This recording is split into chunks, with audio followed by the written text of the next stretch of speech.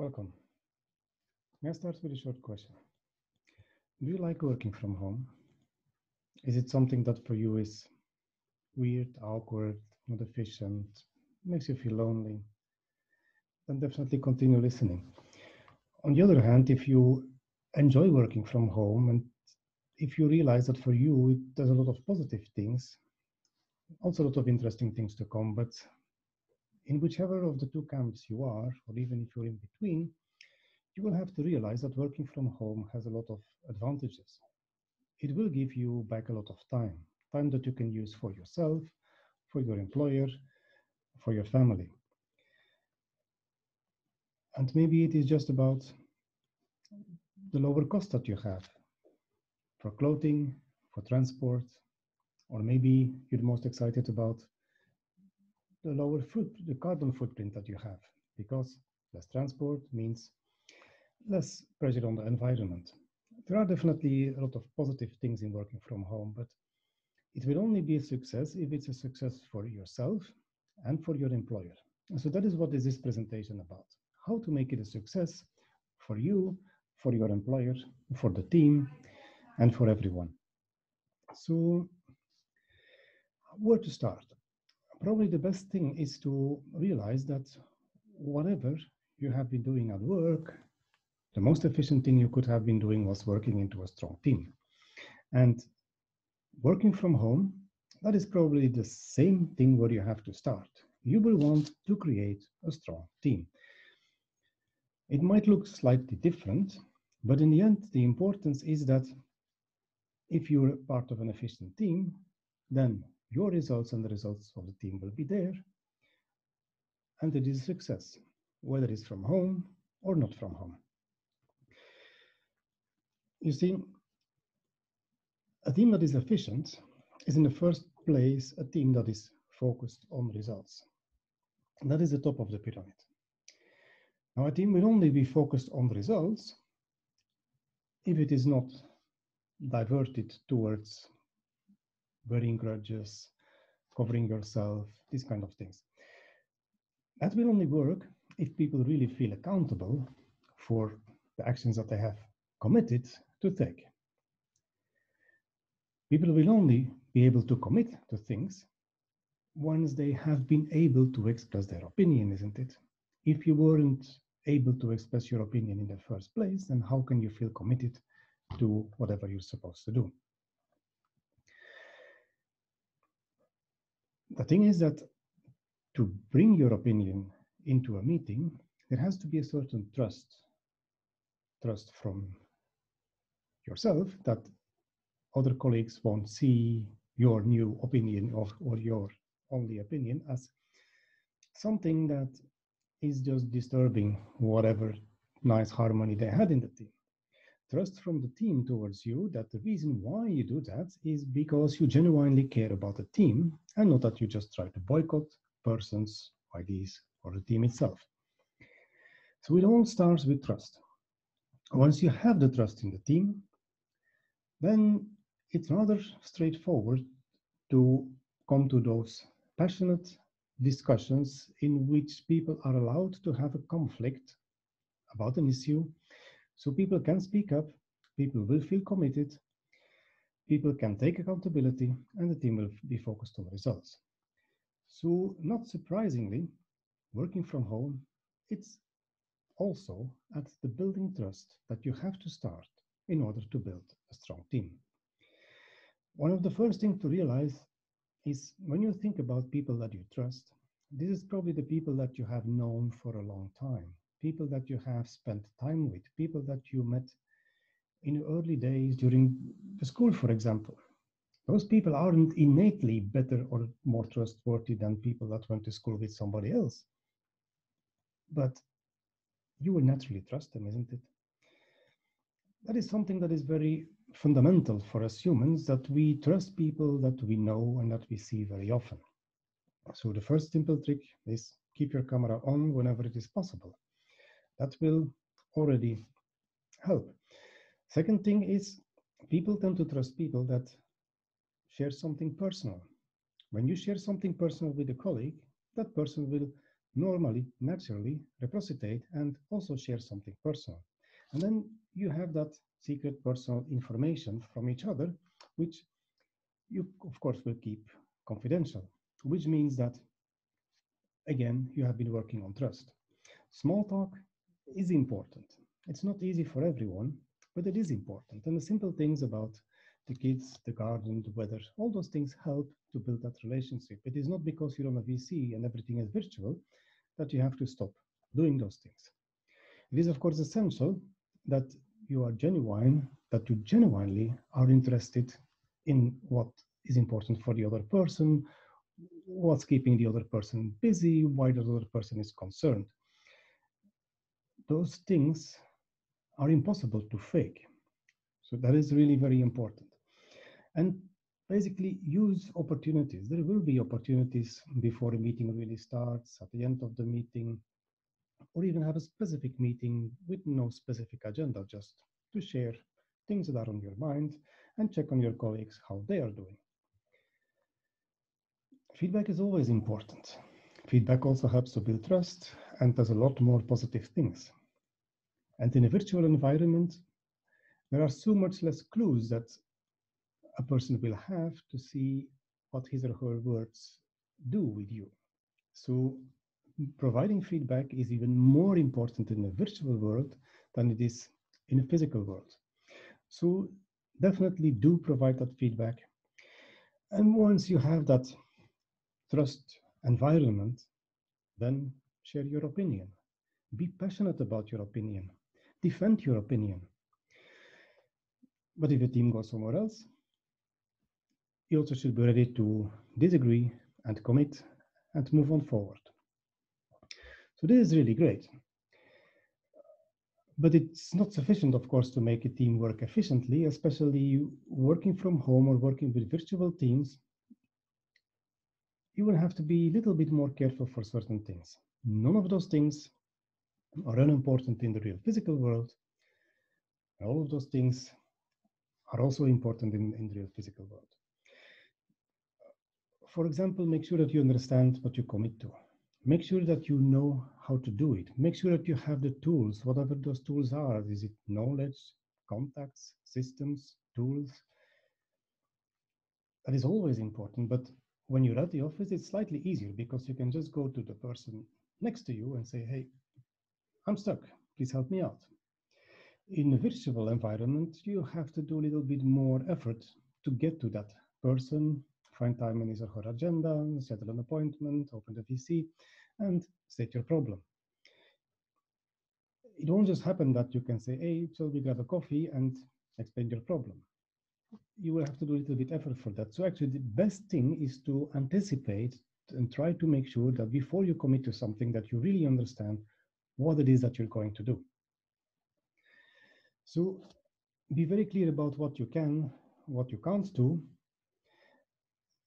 That is probably the most important thing when you work from home. Never, ever get stuck. Try to be thoughtful about that. Try to anticipate when you're going to be stuck next day or next week and already try to solve the roadblocks now. Those things are always important. Even when you get back to the office, that will continue to be important. But if you want to be efficient at work, that is the place to start. Of course, efficiency as such is not enough. It has also to be effective. And again, just as at work, just as working from home, there are a few things that are important. And here are a few things that actually stand out, that when you're at work and you're sitting in a meeting and all around the same table, well, then you will not open your phone, look at your social media. That is something that you won't do, isn't it? That is something that naturally won't happen. The thing is that when you're using a VC, it is actually impossible for other people to realize what you were doing. You can actually hold the thing below the camera and this thing could distract you. Not to say that other things like people, especially kids or books or thoughts, can't distract you anyhow. It is just that when you're working from home, there is less social control about what is distracting you. So you will need a little bit more self-discipline. Your time is valuable. Time is actually the only resource that you can never go out and buy more of it. Your time is limited. Use it well. And when you're at work, try to be 100% at work.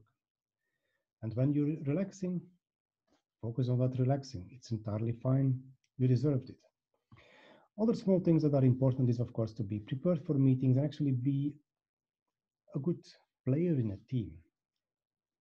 Being efficient in a meeting is a kind of an art. When you're all around the same table, it's a little bit easier to hold up your hand and say, off topic. Let's first come back to this point and solve it first before we move on to something different.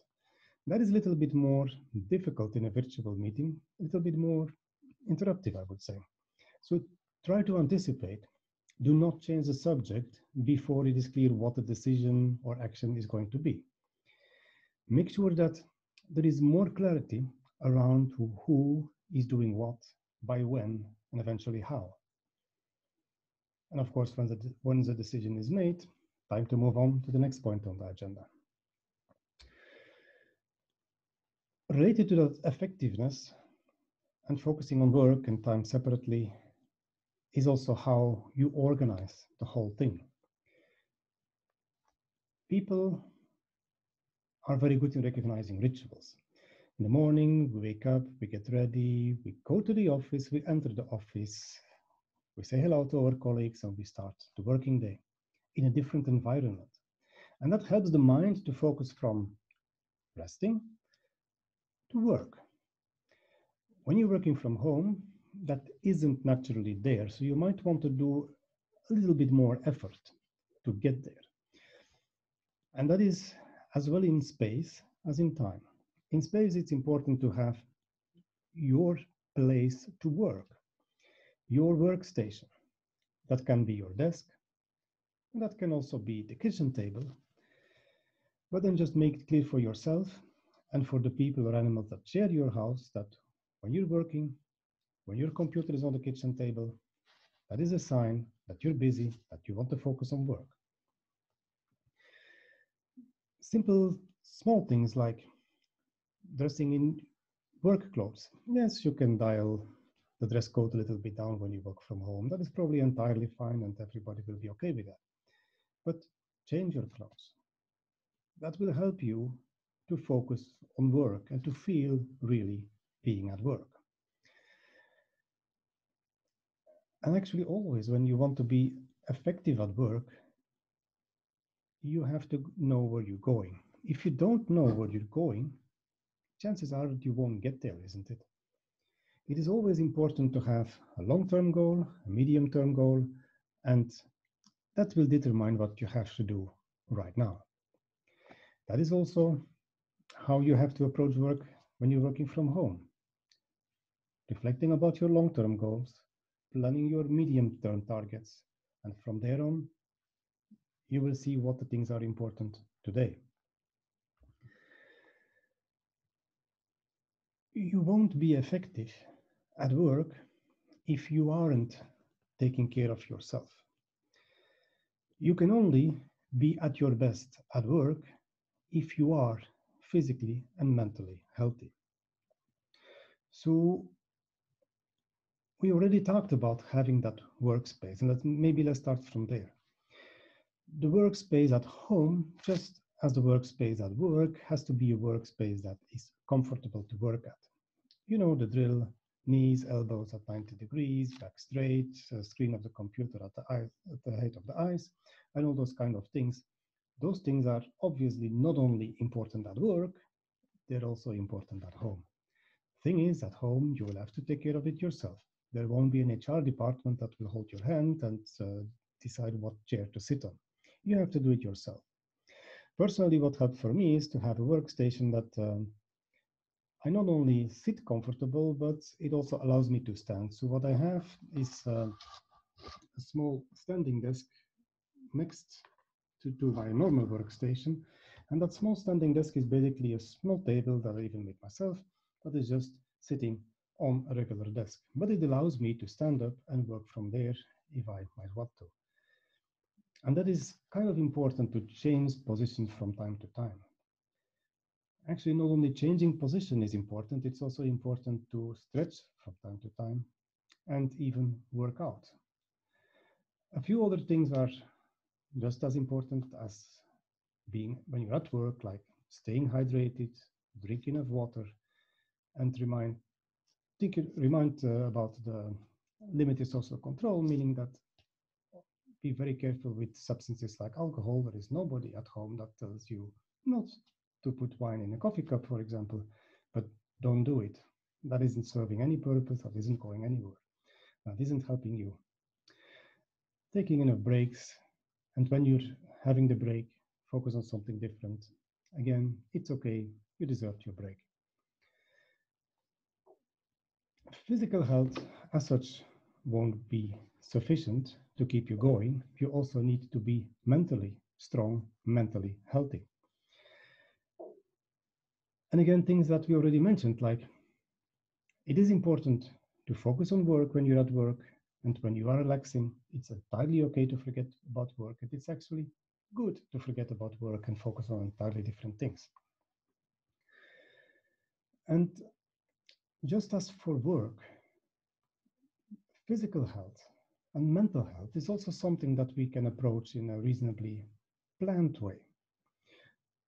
You can also have your long-term goals, medium-term goals, and short-term goals. For example, for physical health, you could have a long-term goal of getting more fitter, working your stamina, which means that in the medium term, you will have a certain plan to follow, and every 2 days, you will have a light workout. That is even more important so for mental health or for mental things. Working from home, working in a virtual team is such a gift of time. You get so much time back. You don't have the commute and all those things. And that time you can use, of course, for yourself or for your employer. Probably the right thing is to combine the things a little. But when you're thinking about yourself, you can also combine that with your personal development plan. If your plan is to move to a new job, progress your career, maybe move to another country, maybe move to another type of role or another business function, well, in that case, you will have things to learn. Might be computer language, human language, read a certain book. All those things are great. And if you plan them, there is, again, that higher chance of reaching those goals. So make sure that you have time to meditate, think about your life. And I'm not only referring to things like mindfulness, I'm also referring to things like just sit down, reflect and relax. Make sure that you reflect on where you want to go with your mental health, with your physical health, and with your work.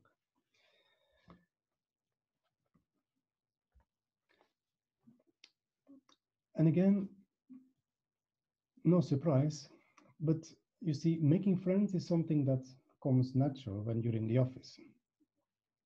Nobody goes to the office and doesn't make friends. When you go to the office, you meet people, and by meeting people, you will feel the people that you like to hang out with, and you will go together for lunch and all these kind of things. That is something that in a virtual world is a little bit more difficult. It is still important to have that social contact. It's still important to be part of the little gossip and all these kind of things. So you might want to reach out to people and sending a small message during the meeting. Did I understand this correctly? Asking for help is an excellent way to get in contact with other people. Reaching out for help is an excellent way also. And especially in this situation where we're all working from home and kids can't go to school, you know that some people will be lonely. You know that some people will have young kids at home and will have a very difficult situation managing both. So reach out, be a friend, be helpful.